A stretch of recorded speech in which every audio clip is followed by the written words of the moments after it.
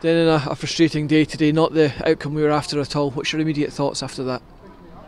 We know listen, at the end of the day, it's not good enough from anyone, and all of us have got to look in the mirror, especially myself. I think we let everyone down today, the club, the fans.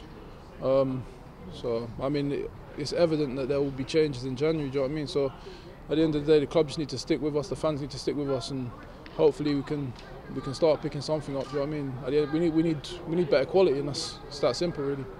Unlucky not to get off the mark today. Effort cleared off the line in the opening minutes, and then the rebound blocked as well. Yeah, but again, that's something that, do you know what I mean? For me, I should be burying that. Do you know what I mean? So for me personally, it's not good enough. I've not been good enough this year. I'll put my hands up to that. Do you know what I mean? So, but as a team, we need to be collectively. We need to stick together and try and work through it, and hopefully things can change. Those chances from yourself, though, that were cleared off the line ultimately fell for Paul Payton, gave us the kind of early goal. We got off to a good start, and that's the thing. And then things after 10 minutes seemed to go against us.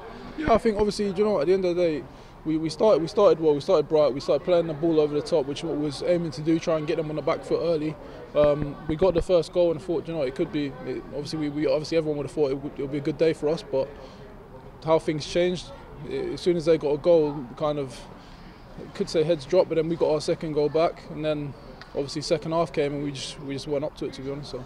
And that's the thing. What changed second half? Because we'd done the hard bit, as you say, from getting back on level terms right before half time.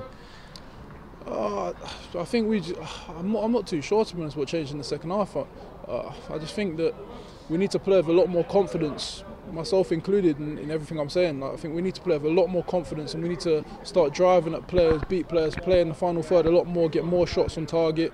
Because at the moment it's like we're working, but we're very defensive, and I feel like we're trying to get on the front foot, but it's just not falling for us at the moment, and that's just the way it's going. And obviously sometimes that little bit of luck as well goes against us, but Stenhousemuir, to their credit today, 4 chances and they took them all.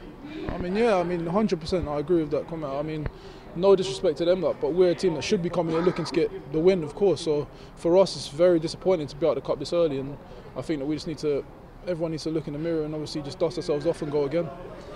You obviously had a fairly good backing here today. Are you surprised at the number of fans that turned out despite the kind of league position and stuff? You know what, 100%. I mean, for a performance like that, we don't deserve that many fans. It's that simple. We've come here to try and get through the cup. I know it sounds harsh, but at the end of the day, it's the harsh reality of football, and I think we haven't played well enough to get that many fans, and it's that simple. And just finally, then, of course, we're back on the road next week, long trip north. Can we turn things round and get an immediate reaction?